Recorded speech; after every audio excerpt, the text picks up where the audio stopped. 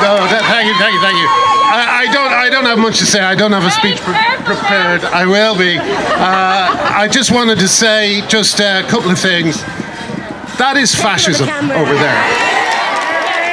Not only that, but that is anti-feminist, anti-female fascism, and it is being supported by the Irish government. And most shocking of all, we all have in this country now self-ID, and no one had a fucking clue it was coming in. We need to reverse self-ID. We need to get that out of the Constitution. We need a proper debate about what it means for Irish women. It is a huge fundamental change, and it was never discussed. And it's not these privileged student arseholes over here who suffer from it. It's the women of Limerick prison. It's women in shelters. It's women in rape crisis centres. So I would say, as I said to these earlier on Twitter, go home and apologise to your mothers. And in the meantime, thank you to the police for being such a good presence here today, for taking this seriously.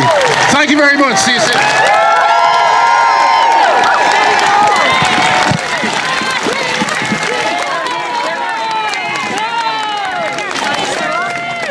Of course he didn't want that, because he gets sexually aroused from going into women's spaces. I left my job the next day because nobody would support me. And a month later he complained to the cops. And they came and arrested me and told me they were going to put cuffs on me. I'm 60 years old with 3 kids, right? And they interrogated me for 2.5 hours, and it was very distressing. But I made no comment, and the detective at the end of it shouted at me and he said, "Women have penises too." And I said, "No comment." And when I left that Garda station and tried to be all pally with me, and all the lights were turned off, and the recording equipment was off, and I said to them, "Bring it on."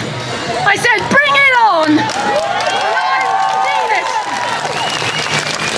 And I just wanted to say to Sinn Féin, who are up there, in 1972, how they think of women. I know I'm going to be quick. 1972, what they think of women. Do you remember Jean? Because of her maternal instincts, and she was kind to an enemy soldier, and she put his dying head in her lap, and she said a prayer in his ear, and he died in her lap. They kidnapped her and they shot her in the head. That was the military wing of those people up there. Jean McConville left 10 children without a mother who loved them. So that's who they are. That's who they really are. Don't ever forget